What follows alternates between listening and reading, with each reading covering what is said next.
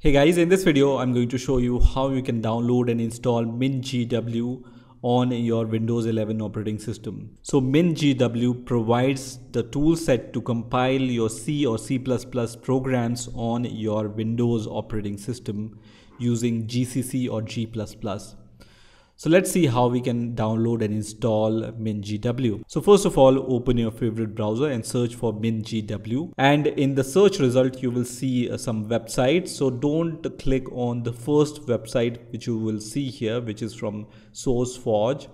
You need to open this website which says mingw-w64.org. So just click on this link which says mingw-w64.org, and once this website opens, you will be able to see the overview here, and on this website you can click on the downloads link here. So here you will be able to see all the download link for MinGW for different operating systems. So the one we are looking for is the Windows version. So we are going to click on this link which says MinGW W64 builds. So just click on this link, which is going to open this kind of window again. And from here you can download the MinGW builds from Sourceforge. So you need to click on this link now, right? So Sourceforge link was shown directly in the search result, but you need to go through this website in order to come to this website. And once you are redirected to the sourceforge.net website, you will see that MinGW 64-bit installer exe file will be downloaded on your Windows 11 operating system. So once this file is downloaded, I'm going to click on this file. And then you will see this warning which says, do you want to allow this app from unknown publisher to make changes on your device? I trust this, so I will click on yes here, and I'm going to minimize this browser, and you can see MinGW installer has been started on my Windows 11 operating system. So on the first window, I just need to click on next here, which is going to start the installation. Here you can choose the version for MinGW. So I'm going to choose the topmost option, which is 8.1.0 at the time of making this video. You can also choose the architecture. I'm going to choose x86-64, and then you can choose the threads. So generally for threads, I always choose POSIX, but you can also choose Win32 also. Also exception, you have two options. I will leave it as default.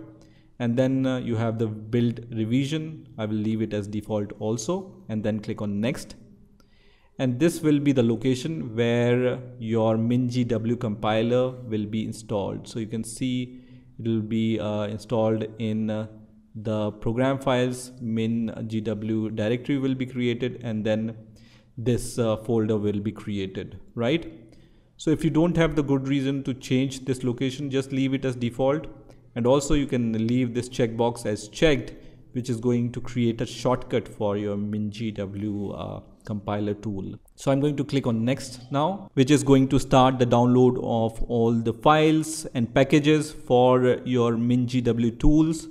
So just wait for this process to reach to the 100% mark. So now after some time, I can see this window which says click next to continue the installation. So I'm going to click on the next. And now I can see this message which says MinGW has been successfully installed, and I can click on finish to complete the installation. So let me click on the finish button. So once I click on the finish button, MinGW is installed on my Windows operating systems. So now once MinGW is installed, first of all we need to know the location where MinGW is installed.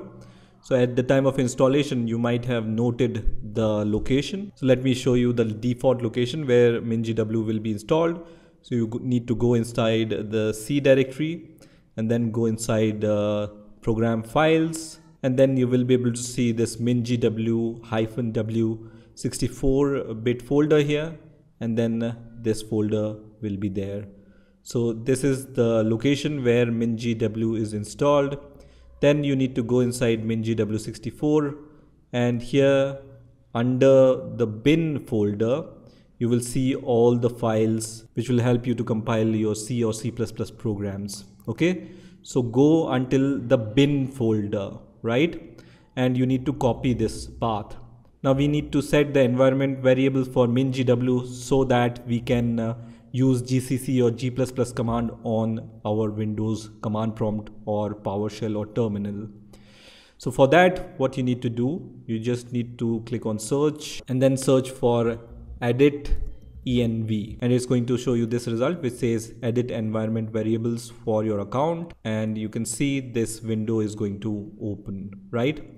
Now if you can't find this edit environment variable window using the search option, then you can always open the control panel, and then once control panel opens, you need to view by category here and then click on system and security, and then once again click on system here, which is going to open the settings app, and here it's going to show you in about section this link which says advanced system settings. So just click on that and then click on environment variables, which is also going to open the same window. So you can choose any one of the method. So once this environment variables window opens, select path under system variables and then click on edit and then click on new here. Okay, so it's going to allow you to add a new environment variable, and then just copy the path until the bin folder inside your MinGW 64-bit folder. Okay, so this path is until bin folder. Okay, and once you copied it, you can just add this path here inside your environment variables, and then just press enter, which is going to add your path, and then click OK here and then click OK, and then once again click on OK. And now you can close all the windows here, and now we can test our GCC and G++ versions and commands, right? So you can open the command prompt by just pressing CMD and then open the command prompt from the result. And once the command prompt is open, here you can just write GCC space -- version and then press enter. And if you see some result which looks like this, that means GCC command is working successfully on your Windows 11 operating system. Similarly, you can also check the G++ command, which is also used to compile your C++ programs. So it's also going to show you this kind of result here. So once you see this kind of result, that means your GCC and G++ commands are working. So let me show you how you can compile a very simple C program using GCC on your Windows operating system using the GCC command.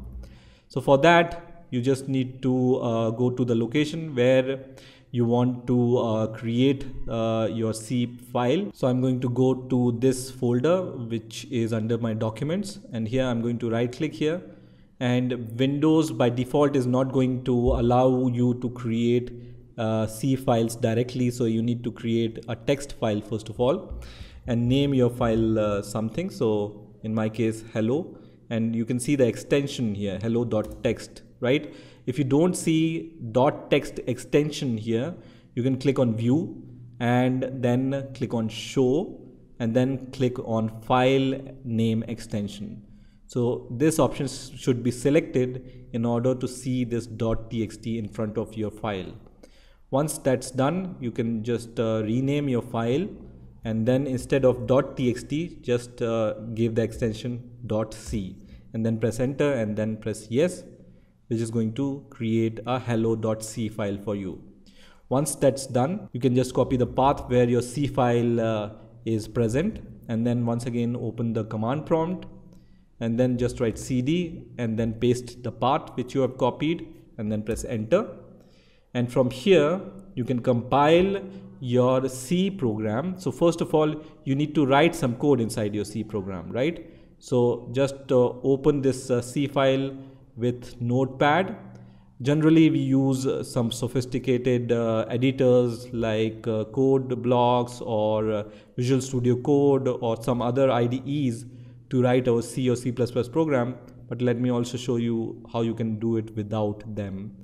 So once your hello.c file is opened, you just need to copy and paste a very simple C program inside it and then save it. You can just press Ctrl S to save it, or just click on save from here. And once your C program is saved, you can go to the location where your C file is there, and then just write GCC and the name of your file. In my case, my file name is hello.c, and then space -o. -o is the flag which you use to provide the name of your output binary or executable file. So -o and then the name of your executable file. So for example, I'm going to just say out here. Okay. So this is the C program I want to compile, and once it's compiled successfully, the binary will be called out, or let me just name it output, right? So output, and then press enter, which is going to compile your C program. And if it doesn't contain any error, then it's going to create this output.exe file, right? So in order to run this output.exe file, you can just write // and the name of the file, which is output.exe, and then press enter, which should show you the result, but it says dot is not recognized as an internal or external command. So this is how you run it in your Linux operating systems. In order to run your output file in Windows, you just need to write output.exe and then press enter, which is going to just show you the output. In my case, a sample C program was printed, because in my C program I was just printing a sample C program here, right? If your program contains some error, let me remove this semicolon from here, for example, and then save it, and then run the compile command once again, which is gcc hello.c -o output file, and now it shows me the error, right? Because if your program contains some error, it's going to show the error where this error is coming from. So you can see this error is coming from the line number 5.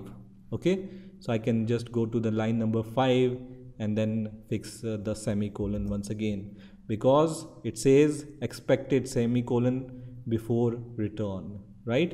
So I can fix it and then save it and then compile the program once again, and then I will be able to see the output once again, right? So I can just write output.exe and it shows me the result once again.